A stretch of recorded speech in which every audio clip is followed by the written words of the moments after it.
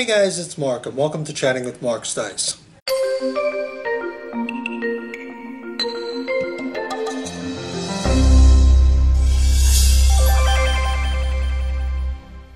So, got my wetsuit on, got my double hose regulator, so we're off to do another scuba video. So we're going to look at a scuba scene from the movie Amsterdamned. It was done in 1988, and let's take a look and we'll chat about it, okay? I think you're making a mistake going alone. You really think there's more than one murderer around? The man that's under arrest, we're not certain that he's the murderer. I'm not gonna futz around here. Sure this is his spot? Oh yeah, John, no question. This is where it sank. Good. You'll soon know how it happened.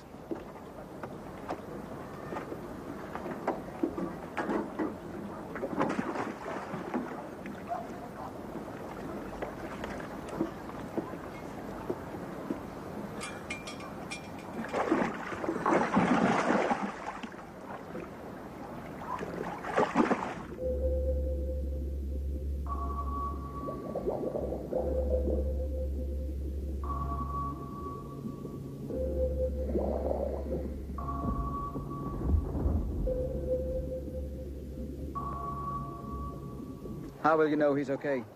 He'll tug on the line. One tug means he's okay. 5 tugs, he's in trouble.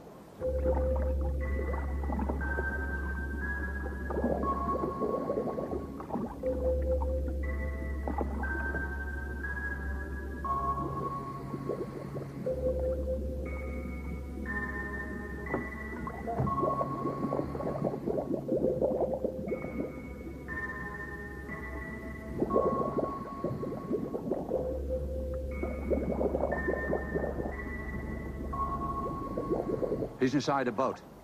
How can you tell? The bubbles. What do you mean? The bubbles are no longer there, so he's inside the boat. Oh, right. Yeah.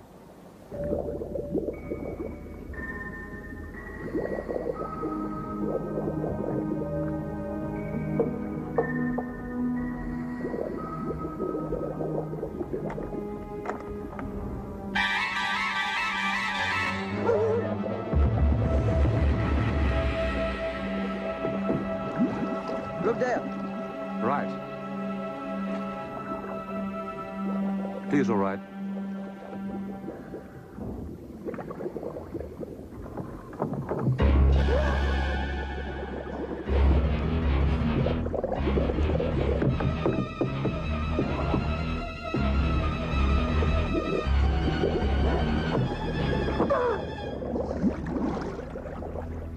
Is that normal?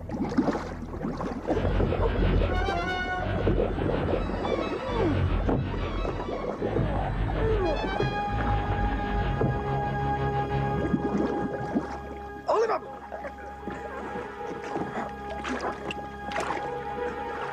He's stuck fast!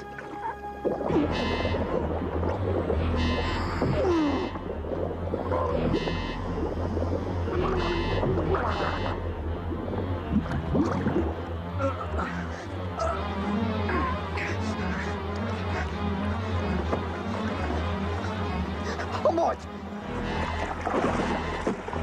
It's too late, he's had it! Pull him up, damn it! Alright, so that was actually pretty cool. That was actually kind of interesting. I think the yellow wetsuit was actually done for the purposes of at least showing him better underwater. It was really kind of cool simply because when he gets inside the boat, there's literally no place for him to go. And when he opens the one door and he sees the other diver, he's had it because the other diver simply grabs the rope he's attached to and it's like, come here. There's literally no place for him to go. And then unfortunately, when these guys on top of the boat think that he's in trouble, they automatically begin pulling him in. So when they're pulling him in, they're only pulling him closer to the guy with the knife. So if you really think about it, these three idiots unfortunately kept pulling him closer to the murderer. So the murderer just kept slashing away at him. This guy literally had no chance. Have you guys seen this movie before? Because it is called Amsterdam. It's from 1988. So, I mean, that makes it 30 years old. I mean, it's 2018 now, so it's a 30-year-old movie.